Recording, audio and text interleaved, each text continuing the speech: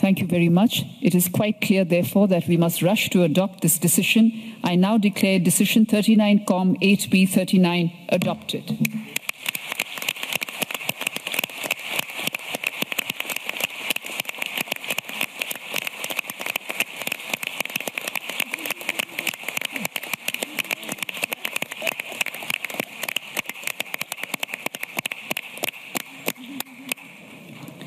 Let me congratulate Uruguay on behalf of the entire committee for the inscription of this property. Uruguay, you now have the floor for a brief 2-minute statement. Thank you.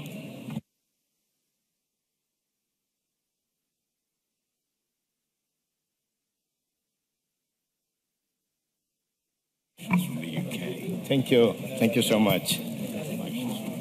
Thank you so much. Gracias. Merci. Gracias, señora Presidenta. Thank you, Madam Chair. For my delegation, it's an honour to be able to take part in this meeting of the WHC at a very important time for all my fellow countrymen. The decision has been passed to include Fray Bentos on the World Heritage List, and I'd like to thank UNESCO and the GRULAC countries for having supported us in this initiative, which is part of the pilot plan that was a considerable encouragement to us in preparing our nomination. The pilot plan gave impetus to Fray Bentos, a small, calm town on the Uruguay River. And it's in the Tebetanglo complex. That's the Liebig Anglo complex. And so we were able to work hard to take this project forward.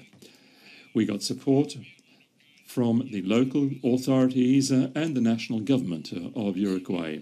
We would like also to thank the World Heritage Center and ICOMOS as well for supporting this nomination in all stages. Also, I'd like to thank all the participants for their invaluable support and their recommendations. We'd like to express our profound gratitude to the members of the committee who took the floor to state that they supported the inclusion of this site, which is important to all of humankind. Fray Bentos exports food products all over the world, and it involves several people in several places. We work with 56 nationalities.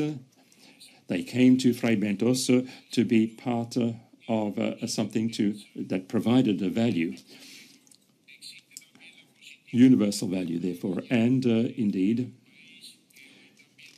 we had Germans taking part in that, and indeed we are in Germany, and we thank Germany for the excellent organization of this meeting. Fray Bentos is a heritage which recounts the final stages of the industrialization era, and I'd like to salute the men and women who have worked and who live there. I'd like to thank those who manage the company, the various associations, the schools that are still operating right now. So Liebig and Anglo are right at the center of the city and in the whole area. We'd also like to thank UNESCO. The community has shown a will to support this initiative, and has made human and material resources available. So Fray Bentos is not only from the past, it's looking steadfastly towards the future. And Liebig and Anglo have played an important role in that. Uruguay has changed. The idea is to meet the challenge of sustainable development, and we want to work towards a green economy, working with agro-industry to protect the environment and use clean energy. We are at the threshold of a new development focus, which helps mitigate and attenuate climate change effects and so on, affecting the whole planet, therefore. Now, so we have a new site of which we are proud on the World Heritage List. It's a symbol of the collective memory in our country. So there's a new era beginning for Fray Bentos. We are recognized in the food industry throughout the world, but now we are also recognized as providing a very high cultural value as well. We hope that this nomination will help people to understand their past and help them to build a sounder future in harmony with the economy of the region. So, if I may, Madam Chair, I would like to give the floor to the architect, Mauro Grosso, for a brief message as representative of Rio Negro of Uruguay.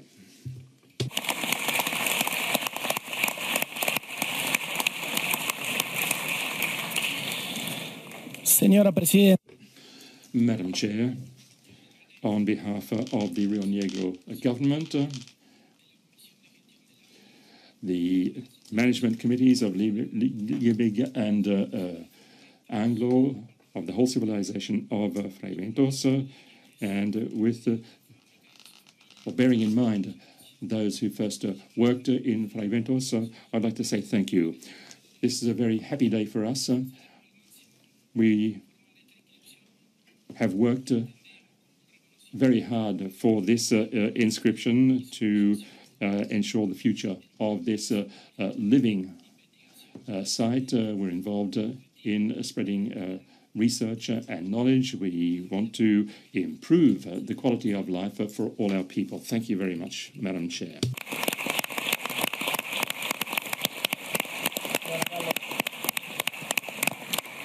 Congratulations again to Uruguay.